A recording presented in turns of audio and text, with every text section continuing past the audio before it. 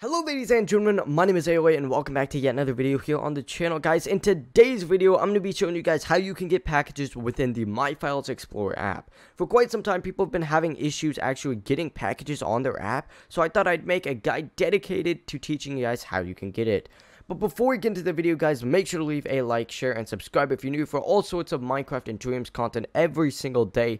And without further ado, guys, let's get into the guide already. Alright, so probably the most obvious part is having My Files Explorer. That's why you clicked on the video in the first place. So yeah, make sure you got My Files Explorer. Now, as you could see, I basically just uninstalled the app and reinstalled it to get my app to look basic again. And I'm going to go ahead and open up isolated storage just to prove that packages isn't in here. So I'm in isolated storage right now, and there's no like bar that I can select any different tabs. I can't select actually, I don't even know anything other than packages.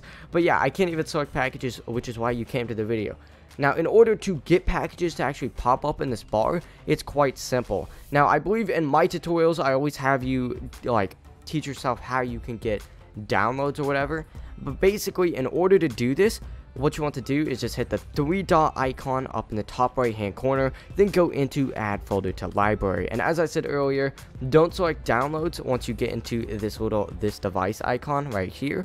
Don't select downloads. You'll need that to get the mods. Like, you can open that up later, but instead of selecting that, just scroll all the way down to the bottom and just select the button for select. Just hit it.